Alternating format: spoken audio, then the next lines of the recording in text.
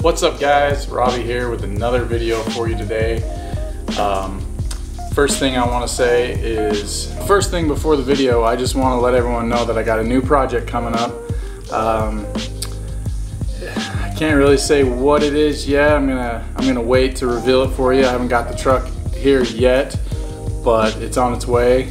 All I can say is it's gonna involve a turbo and an LS.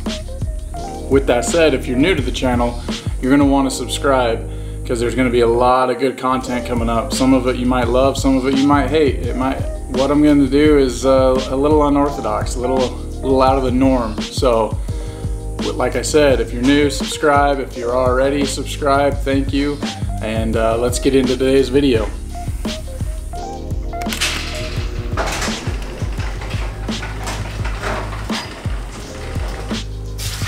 Man, it's already getting hot.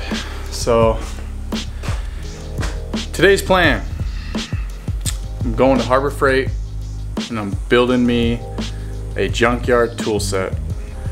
I'm gonna go through it, show you everything that I put in the bag that I'm gonna need at the junkyard, because like I said, I got a new project coming up. I'm gonna be going to the junkyard for parts quite a bit. Also, I think I'm gonna go get a new battery because, well, see, the battery in my daily driver died on me. And in a last ditch attempt to get to work on time, I stole the battery from the C10. So I need to get a battery for my daily driver so I can put that battery back in the C10, because the bracket I made for the C10 only fits Optima batteries, so I got to put that battery back in here. And I really miss driving this thing, because I'm not going to buy another Optima battery. I'm going to buy a cheap battery for my daily driver, because that's what we do. Put the good stuff in our project trucks and the cheap stuff on our daily drivers, right? It's 10:45 a.m. and it's already 100 degrees. So we'll see how it goes. But stay tuned. I'm gonna head over to Harbor Freight, do a little shopping, grab a few tools that I need, and we'll go from there. Soon, one day, instead of finishing one project, I'm gonna start another one. Oh, I have a problem. Who else has like way too many projects going on at once and never finishes one? That's me.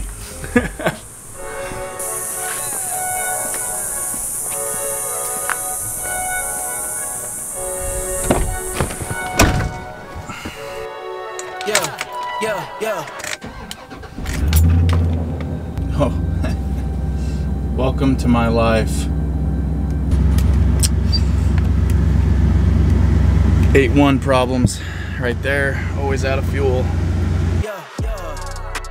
Coming in, yeah, flex, I just wanna win, yeah, LA BB who we running with, yeah, 2 2 3 3, I'm on 10.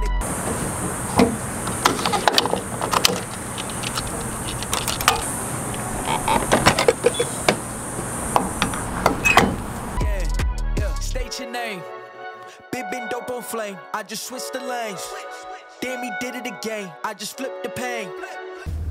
All right. To Harbor Freight. I love Harbor Freight.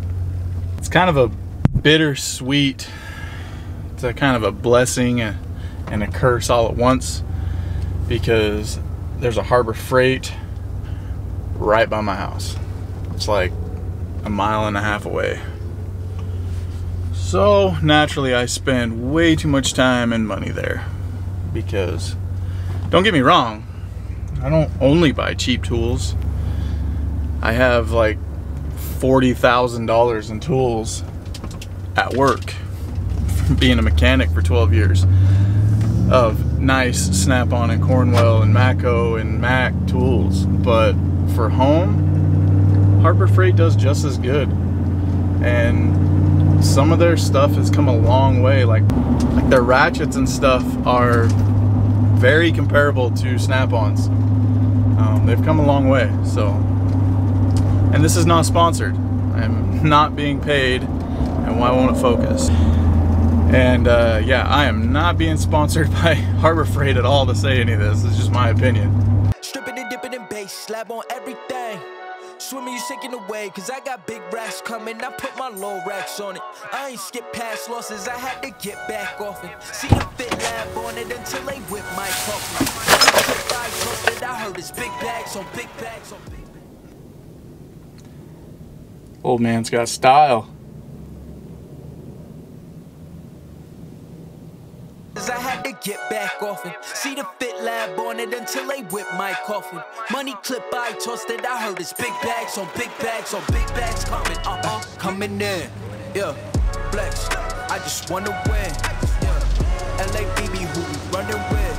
Yeah, 2233. I'm on 10 again. Pump up the action. Bitch, I'm active. If you never heard of it, yo, bitch, just All right, now before I get into what I got at Harbor Freight, I also went and picked up a battery for this truck. So it's right there, little Everstart from Walmart, cheapy battery, because it doesn't matter what kind of battery you buy in Arizona, the heat just kills them. They only last like 2 years tops. So I don't see the point of spending money on a Optima or something like that when it's just going to go bad in a couple of years. And the warranty on those are pretty good. Usually you can take it in and get it replaced, no questions asked, even after the prorated term or whatever. So yeah, before I get into what I picked up at Harbor Freight, I'm going to change that battery out and get that battery back in the C10 so I can back the C10 out of the garage. So here we go. Spit on my body, bitch, I'm broke if you ask it. Don't gotta sell them, most Cialis flawless. Broken whips as long as it is foreign. Heard you want it cause the yams enormous. What's an ass since she isn't gorgeous? Live my life, last name of Morgan Freeman. Trying to touch a forest, do not know when knocking on the door is. Came in, I came in, I came in. Did it like the Porsches coming in.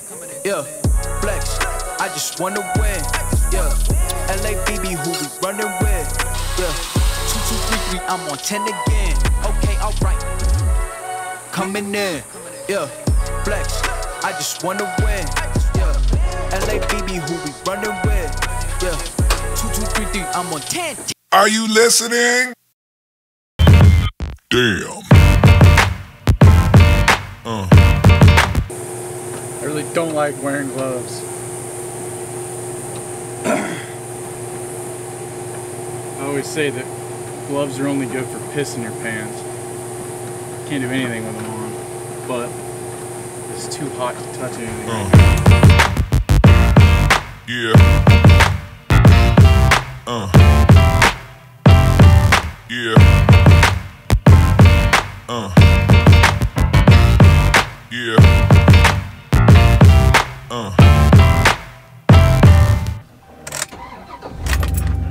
Booyah.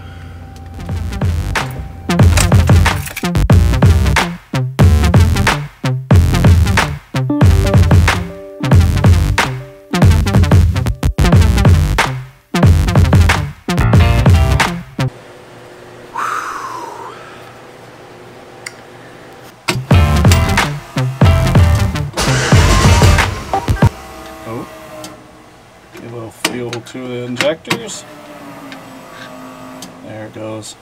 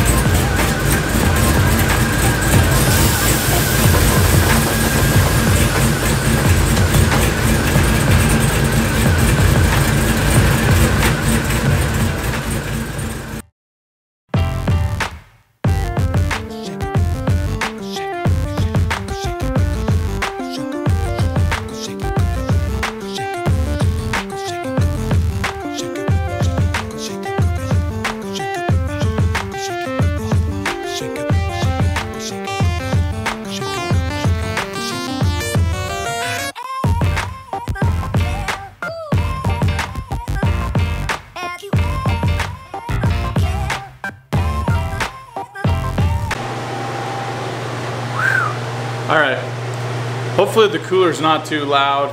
I'm gonna try and shut the garage door and run the cooler in here and see if it's any better than leaving the door open. But so right now, go through everything that I got, kind of how much I spent total. I don't think I'll go through everything individually, the prices of, but basically I got quite a bit of stuff for not very much money, I believe, in my opinion, you know. So there's a few things that I didn't get this time around just because, you know, kind of on a budget and didn't want to spend a whole lot of money all at once.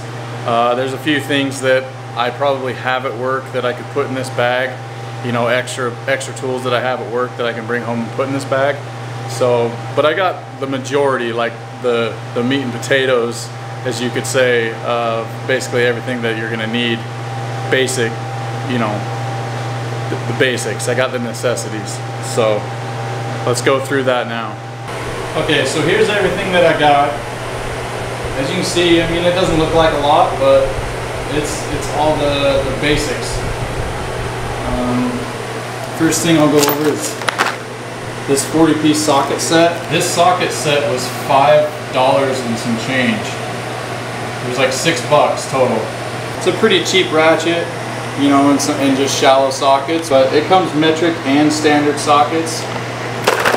But for $6, can't beat that. And then I got some metric deep sockets because the vehicle that I'm going to be pulling parts for is newer, so it's all going to be metric bolts. I don't really need a whole lot of standard. This 22-piece combination wrench set, it has both SAE and metric. So both sets of wrenches through here. I'm probably going to get a couple more bigger sizes just so that, you know, this only goes up to 7/8 on the standard, and I believe it's 19 on metric. And I don't know why Harbor Freight doesn't have an 18mm. Like on GM vehicles, 18mm is one of the most common sizes of the bigger sizes, and Harbor Freight or Pittsburgh, none of their kits come with an 18mm. I found that kind of strange. So I'll be finding an 18mm to add in here because I always need one and they're never in the kit. Just some basic screwdrivers, Phillips flatheads, you know, a couple different sizes. Wire cutters, needle nose, pliers, and crescent wrench. A 1/2-inch breaker bar. I already have a set of 1/2-inch sockets. It's just not here. So the breaker bar will come in use. A fairly good sized pry bar. A hammer. I believe this is a 3-pound. So knocking ball joints or anything loose that you need to there. A pair of gloves so that I don't burn my hands. Flashlight. This flashlight was like $7. It's pretty bright too. Has 2 different levels. Magnetic base. Pretty cool for $7. And then some elastic tie downs or bungees. You know, they always come in handy when you're by yourself trying to hold stuff out of the way. So that's basically all that I picked up today from Harbor Freight. Like I said, I've got some other tools still that I'm gonna set aside out of my main toolbox at work to go into this bag, but that's kind of like the majority of the essentials. Let's see. All in all, I spent $105. So you can't really beat that for $100, I don't think. I'm sure I could have done a little bit better, but it is what it is. Oh, and then let's see. And then I've got this old Cornwell tool, this like tool pouch box thingy that I think I got this for free when I bought my Cornwell toolbox. I can't really remember, but I basically never used it. It's just been collecting dust. So yeah, I'll clean it up, put all these tools in it, and then it will be a designated junkyard tool set. All right, so I think that does it for today's video. As you can tell, I'm covered in sweat. I need water. It's brutal out here right now. So bear with me while I make these videos. Like I said, here probably the next video, I'm going to be revealing the project truck And then I'm going to be doing it on a budget, so I'm going to be slowly getting parts coming in. And it'll probably be a slow process, but like I said, subscribe so you don't miss any of the content. Hit the like button if you like this video. Hopefully it helped you out with what you need to go to the junkyard. And I'm out. 7, 6, 5, 4, 3, 2, 1. You crazy mother.